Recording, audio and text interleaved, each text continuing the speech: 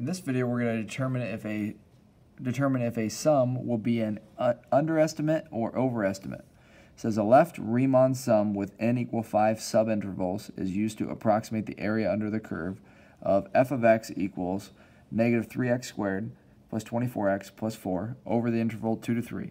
Is the approximation an underestimate or an overestimate? So we can sort of figure this out without doing too many calculations. I'm going to write out some information. If a function is always increasing,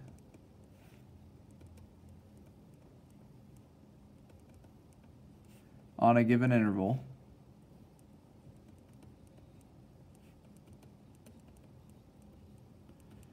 then if we have a left Riemann sum, so I'm just going to say left will be an underestimate.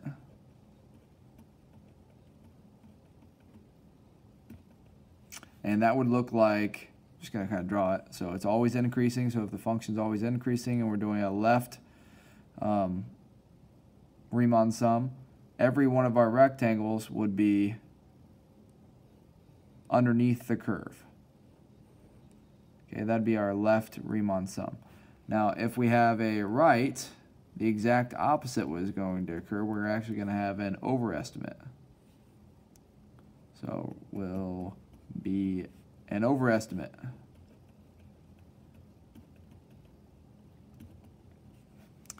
And then the exact opposite is true. So if a function is always decreasing,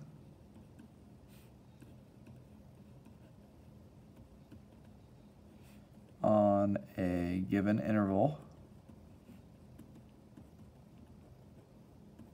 then left will be an over,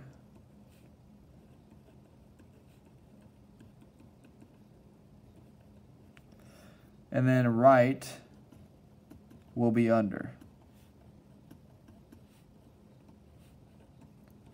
And how would that look? Well, if we have a function that's always increasing, or always decreasing, and then it says left will be an over, so left would look like this. I'd put a left rectangle like so, and left again.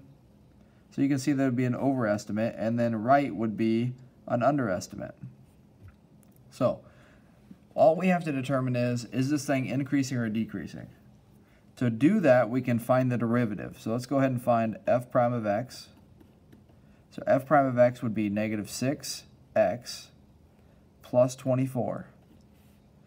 Now then we plug in 2 and 3 and see, do we get positive or negative numbers? Well, if I plug in 2, I'm going to get a positive number. If I plug in 3, I'll also get a positive number. So the slope